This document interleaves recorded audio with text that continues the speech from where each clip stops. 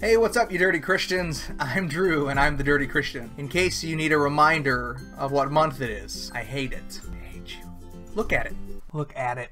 So welcome to the 5 Minute Friday show, the show that I try to catch up with you guys on what's been going on in the week, try to give you a little bit of insight into my life. The Indians lost the World Series, and that's okay.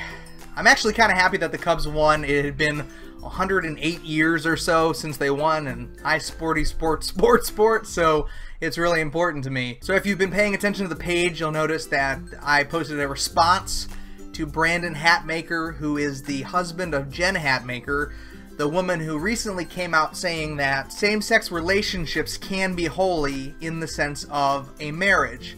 And essentially now things are steamrolling downhill real fast and real bad. People like the singer Nicole Nordman has come on board praising Jen Hatmaker for what she has said. Of course, that has caused controversy towards the fans of Nicole Nordman, who, if you remember, was very popular in the early 2000s for a lot of her Christian music. Also, Hillsong United's lead singer/songwriter Joel Houston has come out praising Jen Hatmaker for her words, which leads to a lot of questions for people on what is going on with the doctrine in some of these churches. Instead of people that are standing up and saying, this is not us, this is not what we believe Scripture says in very clear terms and ways, we really like what you have to say. Instead of saying what has been for hundreds and hundreds of years recognized as sound biblical doctrine from scholars, theologians, even some gay people who have studied the Scripture say, yes, the Scripture is clear, homosexuality is a sin before God.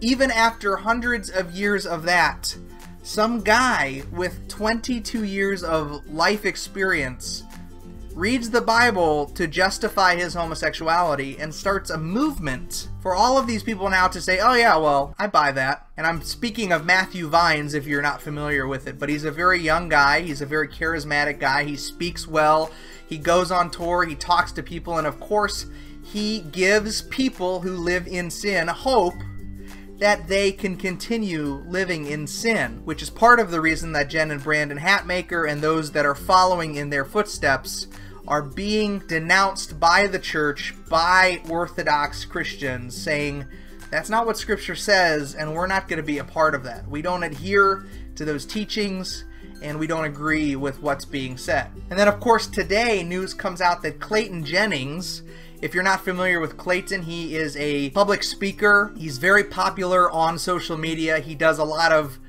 poetry, a lot of spoken word poetry. He has been friends with guys like Marcus Rogers and Josh Feuerstein. But up until this point, there has been no issue, nothing coming up, nothing coming out against him. But he's always kind of rubbed people the wrong way. It just came out today through the Polemics Report, which is run by J.D. Hall, who does a lot of stuff where he uncovers heresy in the church, he uncovers false teachings, he warns people about false teachers. Possible that Clayton Jennings has been seducing young women on his page, through his ministry, and having relationships that are not godly with them. Now, all of this is speculation. Nothing has actually come out. There is no legal case against him. But since this one story has aired, it appears that other girls have come out and said, yeah, he's pursued me via social media, he sent me messages, he sent me text, even though I didn't pursue him, I had nothing to do with him. So this begs the question, and this is what I want to ask you guys today. Now, Clayton Jennings, he's a good-looking guy.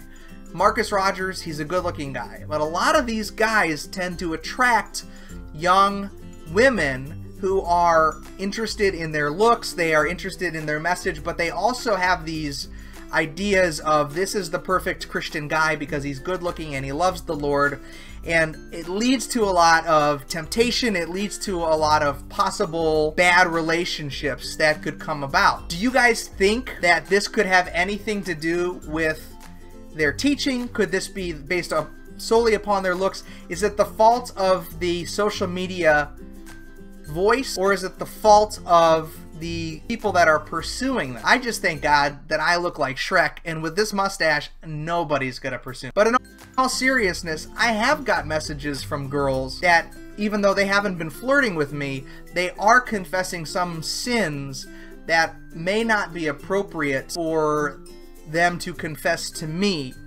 And I usually try to lead them in a direction to go talk to their pastor, go talk to someone else. Of course, my wife and I are accountable. She has access to all of my accounts. And my pastor is on board and my accountability partner too when it comes to this ministry.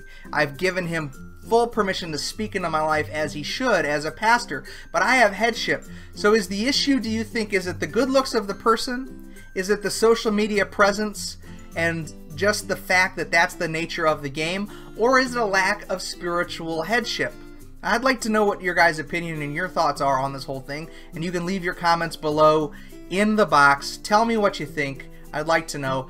And of course, if you guys like this video, make sure you like and subscribe to this channel. Share it with your friends, tell your buddies about it, or at least share it with your worst enemies and make them suffer through my mustache. And of course, as of every Friday, I'm going to be spending time with the kids. I think we're going to watch a movie tonight, and we're getting some Papa Murphy's pizza. Not sponsored by Papa Murphy's, but we're going to get some pizza, have some leftover Halloween candy that we got the day after Halloween because we don't trick-or-treat. That's what we're going to do. Anyway, thanks for joining me, guys. I love you. God bless you. Dirty Christian, out.